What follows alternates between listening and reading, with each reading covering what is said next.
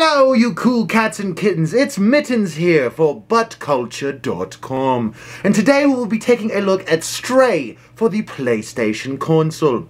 Now before you sound off in the comments below, I get it. Because I'm a cat, I must have some unique perspective on cat games, right?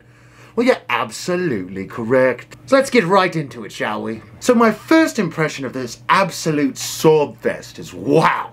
No diversity. I mean, not a single ounce of cultural inclusivity. Just the utter lack of societal awareness completely breaks the immersion. I mean, an orange cat? Orange? What are we running for American office?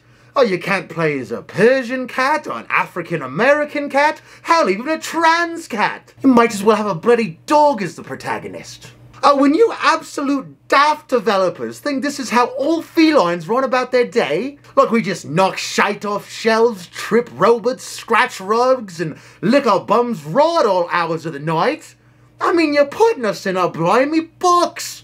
Not even a litter box, for that matter. You know, our species is a culture, not your sick little 24.99 joke. What's next, the catnip DLC?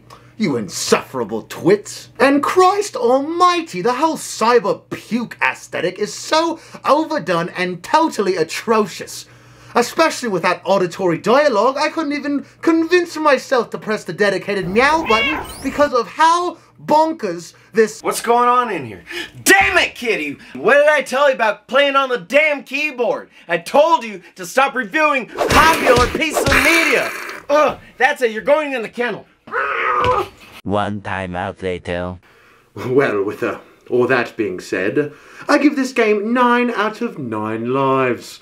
Utterly brilliant, and I cannot wait for a sequel. And there we go, my friends. I've been Mittens for buttculture.com. I hope this works out. I'm gonna look like a psychopath. I made this